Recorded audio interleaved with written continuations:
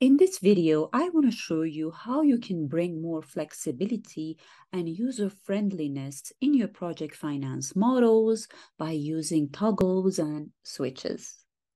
One of the main pillars of a standard financial model is flexibility. And one of the main characteristics of a great financial modeler is also flexibility.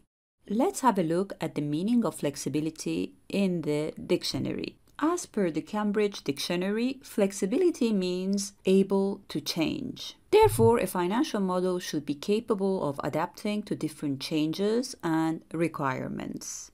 And another aspect of a good model is user-friendliness. With the help of toggles and switches, you can allow your user to flex some of the base case assumptions easily with a click. In this video, I will look at the financial modeling of binary options. Step 1. Formulate the options that you think should be tested in the model.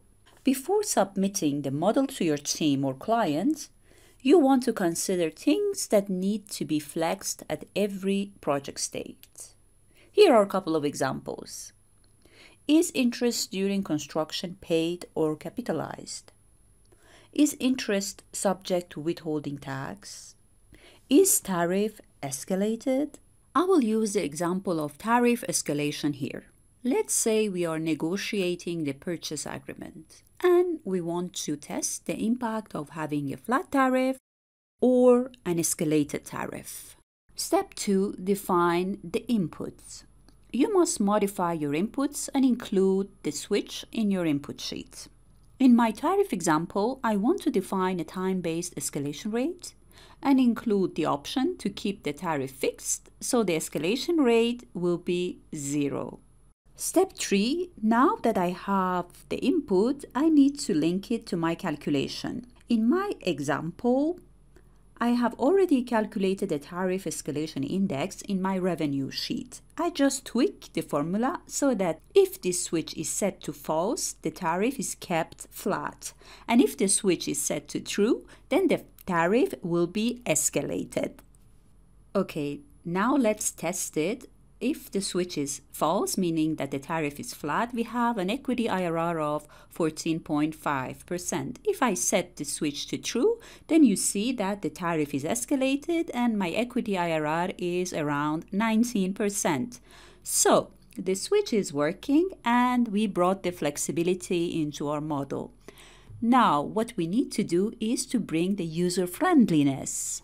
Next step is to create an actual checkbox to bring in the user-friendliness. For that, under the Developer tab, you can insert a checkbox. You can change the text and formulate it to know what the switch represents. In my case, it's going to be a tariff escalation switch. Next step is to link the input to the option button. Now you just need to right-click on the checkbox and establish the link. One thing to keep in mind is that you will most probably import this button to other sheets, so the cell address should contain the worksheet name. For this, you need to do what Professor Edward Butler calls the crisscross, and I call it zigzag. You need to click on the cell link under Format Control and then go to another sheet and come back to the sheet where you have the button and then click on the input cell. You can now import the button in your summary sheet or dashboard. If you need to run any macros while changing the switch, you need to simply insert the macros that you want to run on the button by right-clicking on the button and inserting your desired macros. So make sure that you go through the same process every time that you are preparing a new model version or you are preparing for a meeting so that you can customize your dashboard and your summary sheet for a subject matter that will be discussed during a particular meeting or a discussion.